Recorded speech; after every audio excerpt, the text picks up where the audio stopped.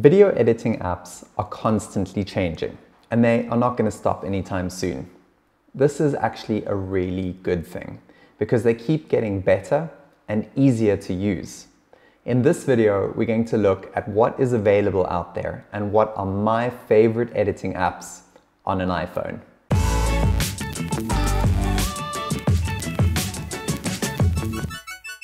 On the App Store, there are over 120 different iPhone video editing apps available.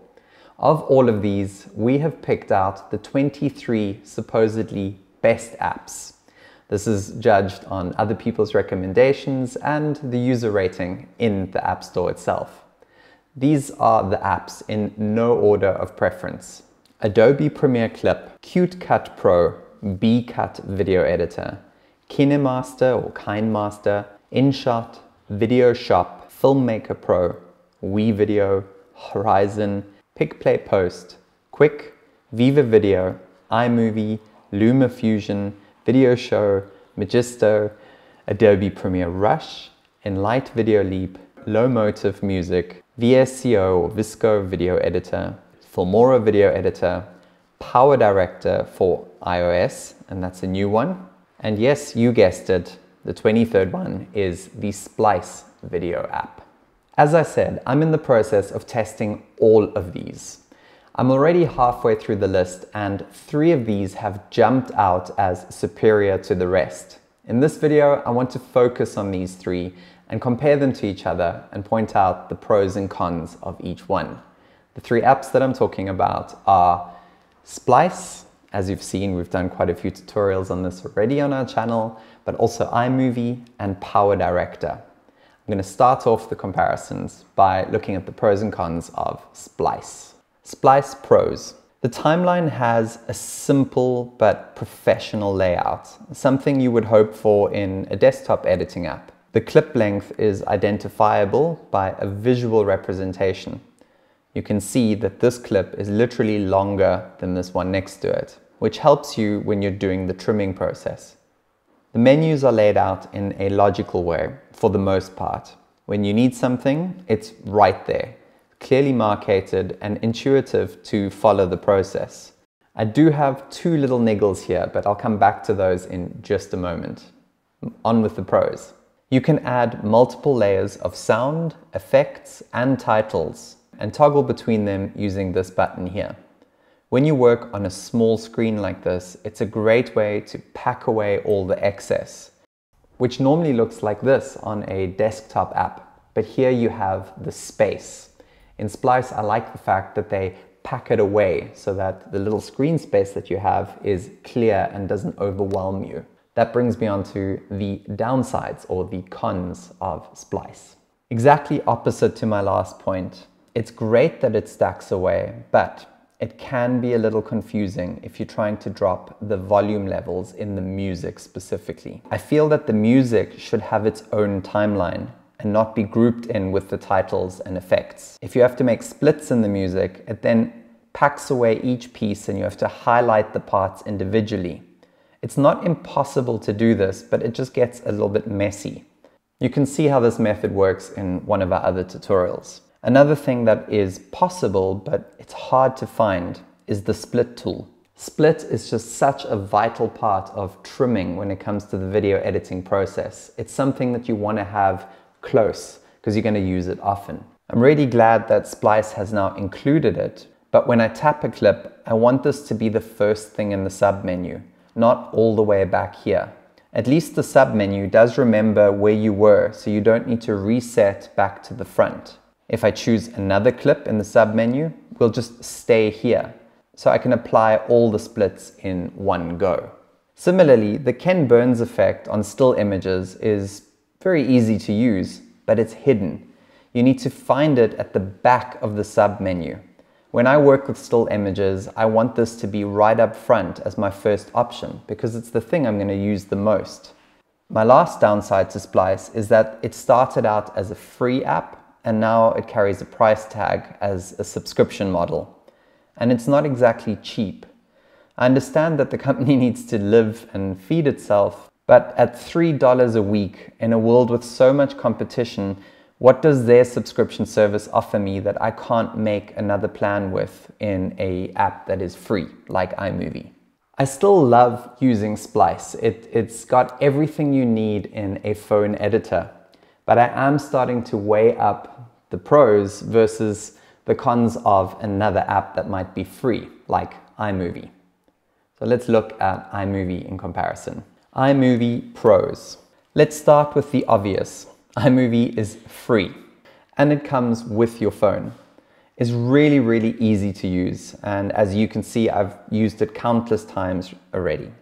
When you tap on a clip, the first option is to split and detach. Both very important for the editing process. The sub-menu and the main menu are in the same place, meaning you don't have to go into deep menus and get lost. The audio track lies in its own timeline, and you can see all the parts even after you make a split. Additionally, iMovie is smart enough to push the music into the background when you have a clip that has audio in it. If you remove the clip's audio, then the music will automatically take the foreground. Actually get the real taste of the bean. This can save a lot of time. iMovie also has a cool trailer feature which allows you to create films automatically. I don't use this tool at all, but having looked around and played with it for a bit, I can see it can be a lot of fun. You get to fill in all the info which they automatically place in the video, and also it shows you what shots you need to get, inadvertently teaching you how to make better videos, and that's pretty cool. Lastly, the Ken Burns feature is intuitive and easy to set up. However, the cons. The auto help on the Ken Burns is so good, you can't shrink an image below the screen size if you want to. Remember this in Splice? Well, you can't do this in iMovie. It automatically adjusts to fill the screen, and this can drive you mental. So you have to go outside of the app to fix it. Next, a new project automatically adds a cross dissolve to each and every clip. You can't switch this off in some general setting, which means you have to go to each one manually. Also, because the clips are not sort of linked in the timeline, but as hover blocks, you can't see the true ending of the clip until you switch off the transition.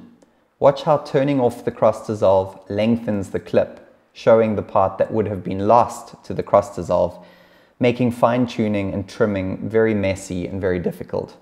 In iMovie and all editing apps that still use this old system, I'm not a fan of text that is associated or attributed to the video clip. It's better when it's an external element. Like this in Splice, your text is a separate layer. In iMovie, it's an attribute of this clip, meaning it's not straightforward if you want to run the text over two clips. While I'm on the subject of this block view, it's okay as it still shows the length of the clip, but when you play, there is the illusion that the playback is jumping. Every time the playhead moves from one clip to the next, there's a jump. This only happens when there is no transition, but it can make you feel like something's wrong with your edit, when in fact it's just the playhead in the timeline confusing you. This might sound like a very petty thing, but often I've had to go back and look sort of what's wrong here and then realize, oh no, it's just the playback. It's wasted my time. Moving into the last one, which is Powerdirector. Powerdirector is brand new to iOS or Apple devices. I have always recommended it as our main Android video editor, and now that it works on both, it just shows me that they are, as a company, moving forward and constantly developing their products, which is great. Of all the apps that I've ever tried on a mobile phone, Powerdirector is the most similar to a desktop editor. It has the same look and feel and functions. The biggest pro by far is the use of multiple video layers. This makes B-roll situations possible, where you can keep one track with the master audio rolling on while other footage covers it. To get in touch with where copy comes from, whether it's the green, the producers, but as well. And that is a win-win-win. In other mobile apps, you have to make a funny, difficult workaround in which you detach the audio and then put other clips there. And if you make a mistake, it's unaligned and it just gets messy. In this case, you've got the multiple tracks. Great. The media library is very intuitive. The timeline is neat. The submenus are super advanced and lined up correctly. Look how split is the first option. Let's look at the downsides. As an app, this might be a little bit overkill for a smartphone. It's everything you want in a video editor, but with this many controls in such a small screen, it squashes it. And I often feel that this would be easier to just move over to my computer and edit there. And that's not a fault of Powerdirector's creators. They've done a good job. But if I'm creating a video at that level, I am going to go to my computer. Even with years of editing experience and liking these tools, when I have to make a quick little video that I want to share with somebody directly from my phone, I often just dive straight into iMovie because it's free, it's quick, it's easy, and it's good enough for the point of that video purpose. So Powerdirector is free to use, but it wants just over $5 a month to remove the watermark and add a couple of other pro features.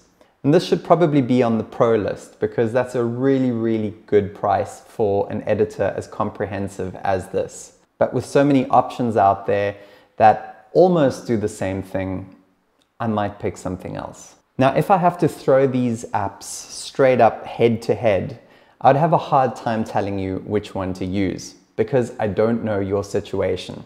If you are a complete entry-level first-time video maker, then stay with iMovie, try it, see if you even like this process. And if you do, if you become sort of a video hobby maker, then move up to one of the other two apps. In conclusion, my suggestion to you is try all three. And try all three with the same video. Like we've done in our tutorials, we use the same one so that we can feel how the process compares to the other.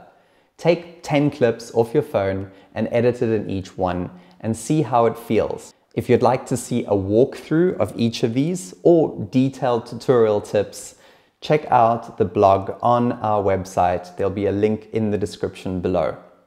I hope this information has been really valuable and we'd like to hear from you what your favorite editing app is. So please, in the comments below, let us know what it is, or if you have any questions about these first three that we've looked at. My name is Dean, you're watching Travelvids.tv, and I will see you in the next tutorial. Thanks for watching.